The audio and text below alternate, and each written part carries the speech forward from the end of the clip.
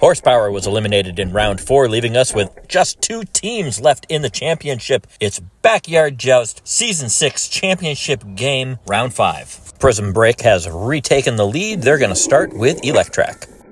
A lot of Prism Break's success is due to them being ahead of the ramp when they can manage it. But here comes the ramp. It's the Terrible Teamsters with the ramp truck. And the ramp truck with a massive hit that launches Electrac all the way down to the end of the track, tumbling, but Electrac makes that recovery. That will bring up the Terrible Teamsters' other car, the satellite truck, which has a little bit of a ramp on it itself. We'll see how that plays out. Now with Prism Break sending Nerve Hammer.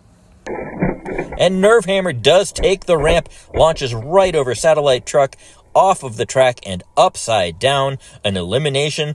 And we're back to an equal number of vehicles on each team. Prism Break now with Draftnator. Draftnator takes the same ramp, has a better result, flipping backwards and backing off to safety. And that's the end of the round. With only 1 car eliminated, we go to a 2-on-2 contest in round 6.